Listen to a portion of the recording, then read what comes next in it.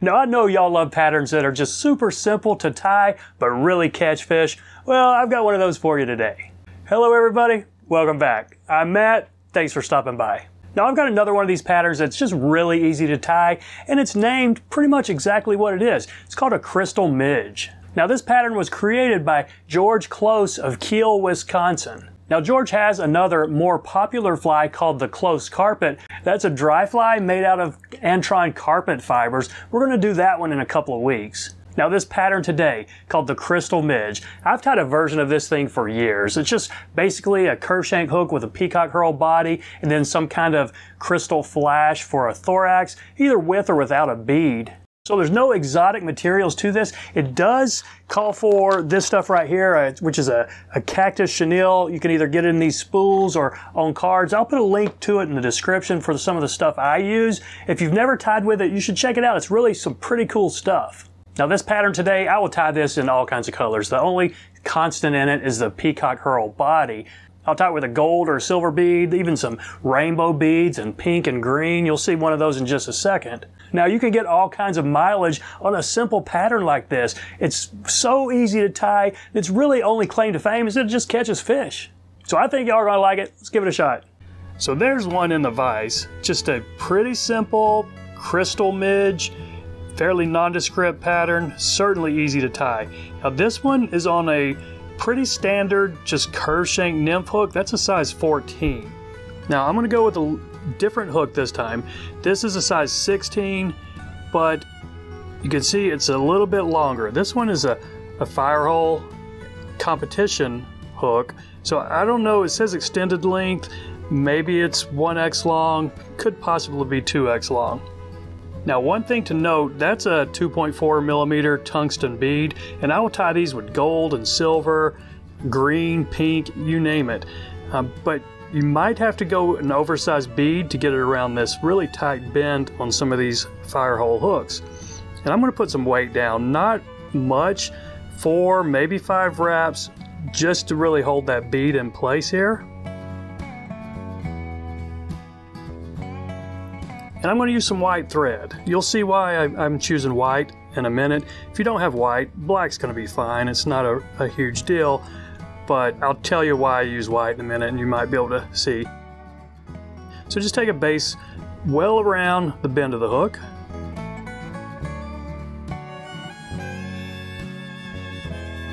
And I am going to rib this with some wire. This is a black UTC and extra small. Now, the only purpose for this is to make it stronger. Let's get our thread back up front and then catch this in right behind the weight and all the way back to where we're going to start wrapping our body. So take a look at that rib. That is really not any thicker than my thread, but it's stronger. I mean, it's metal. So next thing we're going to do, Peacock herl. This is our body. So take 2 strands. I've already snipped off the first couple of inches of the really brittle stuff. I'm just going to catch it in right behind this weight right here.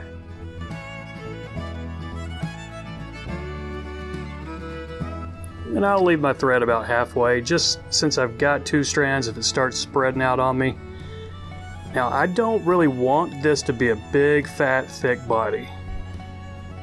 It's called a Crystal Midge, so envision more of a zebra midge body, a fairly thin body, and you don't necessarily need a big taper up here.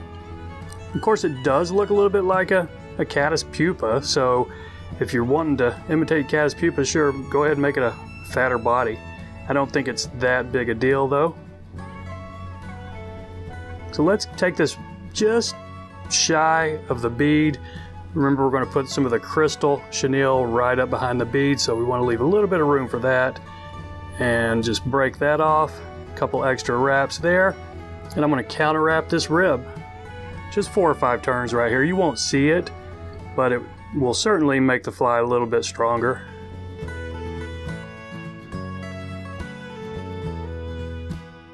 Okay, 2 or 3 good wraps right there. I'm going to put some tension on my thread so I can spin this off.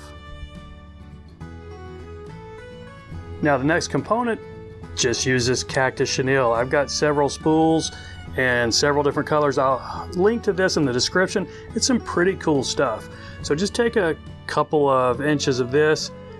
And I'm going to use purple. I think the purple will go well with the silver bead because it'll really look almost like it's a silver chenille with just a slight hint of purple to it.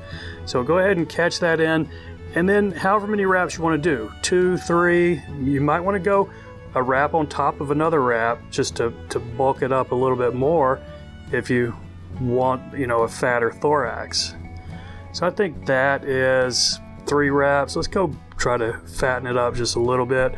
1 more right there. And then, okay, I'm gonna catch it off right here on the bottom with a couple wraps before I snip it. So just wedge that thread right down between the chenille and your bead, and then snip this off fairly close. Now just a few extra wraps, just kind of really wedging them down in there, and now we've got room for our whip finish. But you can see why I'm choosing the white thread, because if I had a black thread right now, you might see the silver bead and then a black band and then that chenille, and I wanted to kind of avoid that. So let's go ahead and whip finish it, and then might need to take our brush and pull some of these cactus chenille fibers out.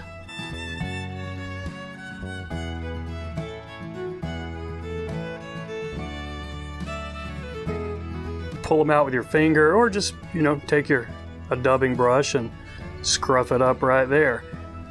You might want to, if you're going to use some head cement, I guess you'd probably just put a tiny little drop on that bead and let it wick down there next to the thread wraps. But really that's it. It's a very simple pattern, and again, you can get a lot of mileage out of something like this just by changing your bead head or changing a little bit of that crystal flash up front, or crystal chenille, I mean. So that's it, everybody. I appreciate you watching. Y'all take care, and we'll see you next time.